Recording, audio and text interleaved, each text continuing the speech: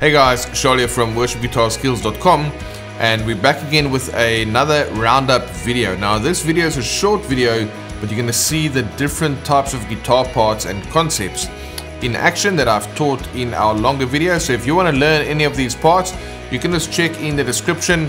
We'll link out to the full videos, but in this video you can kind of get a sense of the end result by using the concepts and techniques that I'll be teaching in the longer videos. And if you enjoy this, please share this with your friends, and if you're not yet subscribed to the channel, make sure that you hit subscribe. You'll get all these roundup videos as we post them, and then you can see which longer videos you want to dive into to go ahead and improve your worship guitar skills. Alright, so with that said, enjoy, and I'll look forward to seeing you in the next video.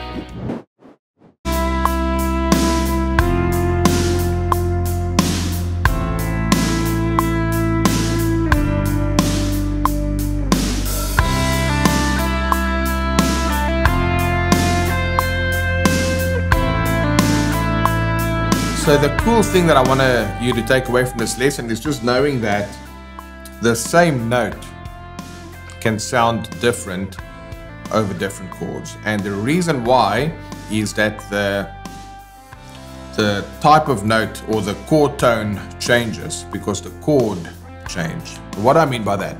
Well, it's quite simple.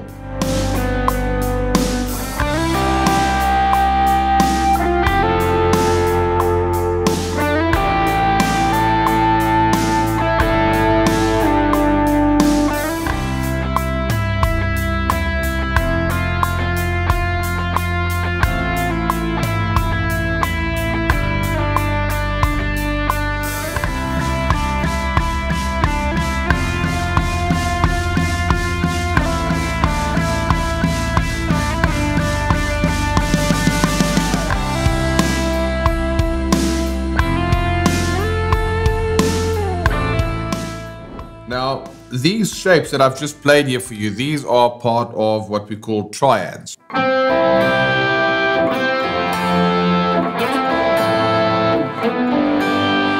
I can play those exact same 3-4 triads over here.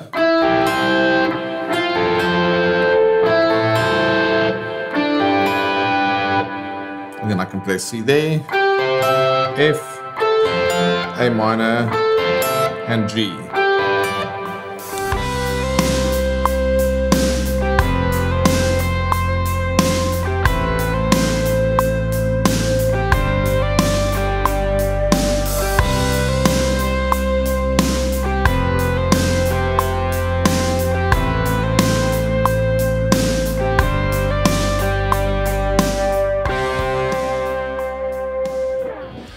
Alright guys, so there you go, some really fun guitar parts using some basic information in and around triads. So if you want to learn the inner workings of triads so that you can come up with parts like you've just heard, you can just check out the links in the description. And again, please share this with your friends, hit the subscribe button, and leave us a comment to tell us which video you're going to dive into first.